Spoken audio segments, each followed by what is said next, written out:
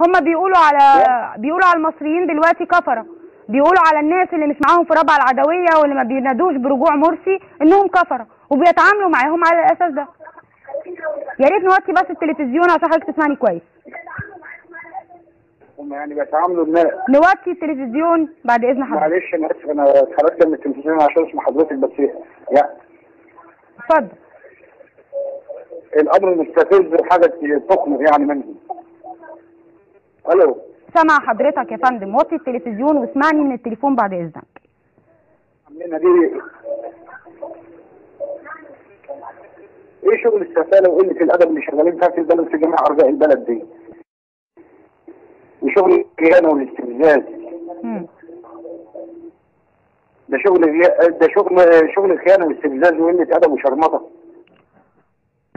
طيب انا بتأسف على الفاظ يا جماعة عشان خاطري احنا في شهر كريم، والمفروض ان احنا مثال يعني بنقول ايه، احنا ناس مؤمنين وناس مسلمين وناس في شهر كريم، فارجوكم بلاش تنفعلوا لدرجة ان انتوا تقولوا الفاظ ملهاش لازمة على الهوا عشان خاطري.